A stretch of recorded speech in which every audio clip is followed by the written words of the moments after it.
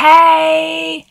Hey! Okay, you know why we're here. We're gonna watch the trailer for Book of Boba Fett. I've seen all of the Star Wars. I like them. There are a lot more other universes that I like better. I have seen Mandalorian, and when I watched that, I was extremely surprised because I didn't think I was gonna like it. I love that show, so I'm hoping that Book of Boba Fett can do the same exact thing for me again and just make me love it. So we're gonna jump right into the trailer now because I don't want to wait any longer.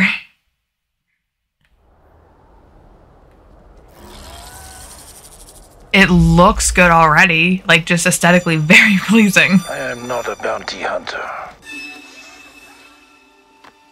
Mandalorian looked good, so I knew this would. I've heard otherwise.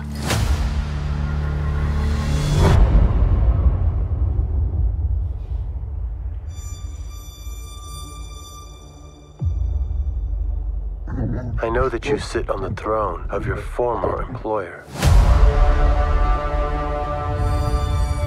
Jabba ruled with fear.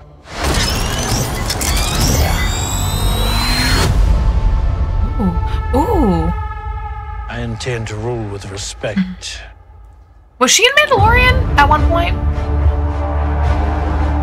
Or maybe she was just in another Star Wars movie at one point. She looks familiar. I'm here to make a proposal that's mutually beneficial.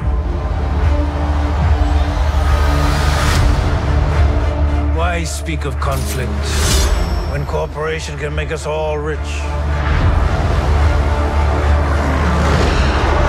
What prevents us all from killing you and taking what we want?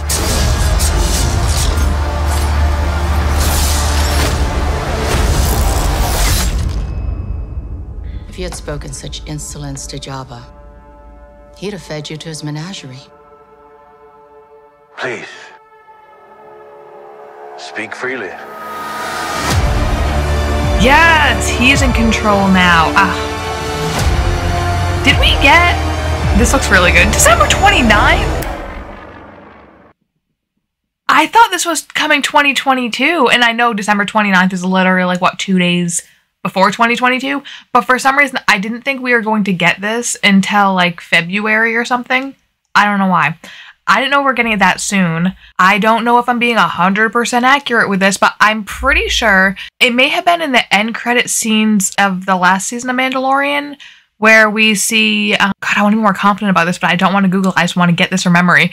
But I'm pretty sure in Mandalorian, we do meet Boba Fett. Okay, so he gets his armor back and then he leaves. And I'm pretty sure in the end credit scene of season 2 of Mandalorian, I think we're in season 2. I'm pretty sure that we see Boba Fett walking into Jabba the Hutt's house, but that other guy's there, that guy with the long, I want to say hair, but I don't know if those are considered hair. I think it's that guy. I'm doing this as if you know exactly what I'm talking about. And he goes in there and he kills him, and he sits in the throne, and he is taking the throne now. So I'm pretty sure that's the last time we've seen him, so that's what this is going to follow, his reign doing whatever, and I am so excited for it. So I'm pretty sure we just see that girl that I'm like, oh my god, I saw her in something. I think she was also in Mandalorian. I'm pretty sure a bunch of people will correct me if I'm wrong, and that's really cool because I don't exactly know, so educate me. So it's gonna follow them. Oh my god, this, again, I'm way more excited about this than I thought I was going to be, but it looks so good. I like the original series of Star Wars, the old ones or whatever, but yeah, I like those ones, and I know it's costumes and not CGI, and I like that look. I like it a lot. But then you get through like Star Wars and you get the Anakin versions with Hayden Christensen and you see their CGI and you're like, okay, this looks good, this is fine, we're good. But then you get to this and you're like, yes, I feel like that's the look. When they made the original Star Wars movies, in their mind, they have the look of what like Mandalorian and what the Book of Boba Fett has now. Like that's what they envisioned. Of course, back then we didn't have the technology, so we got like the puppets and animatronics and things like that, which looks great. Looks a hell of a lot better than the mid CGI that we got. That's what we got because that's what they could do. If they had today's technology, they would have used what we see now, and I think it looks great. I still like when they use like practical effects and puppets and things like that, when they can work it in and then just use CGI to like supplement it and elevate it. But this looks good. I have no issues with how this is looking so far. I'm excited to learn about the story. Actually, I have so many questions just about Boba Fett. The movie where he has his mini son. What happened to that kid? Is he that kid? Or did that kid die? Did I miss it? That's just something I kind of wanted to know. I don't want to Google it, so you guys can let me know if you want to. I'm excited for this.